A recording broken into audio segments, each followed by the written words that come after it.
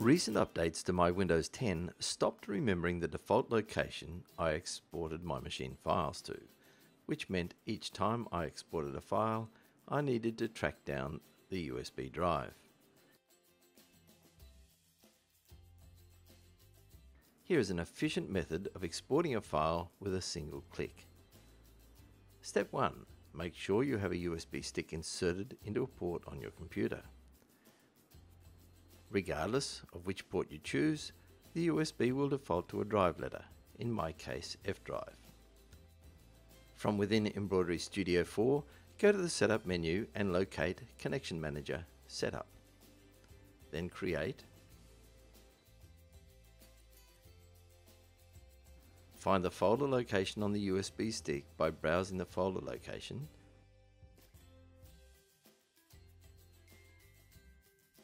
In my case, F drive.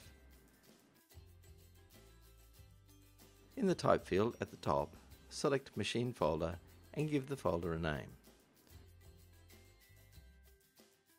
I will call mine USB-F. Then choose an icon.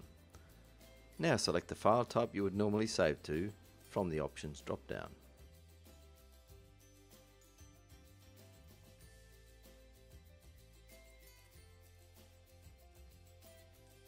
Then OK. A machine icon will appear in the standard toolbar.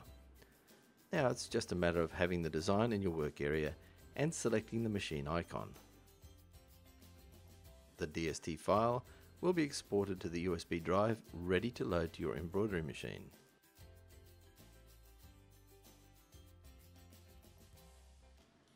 I hope this helps. Thanks for watching.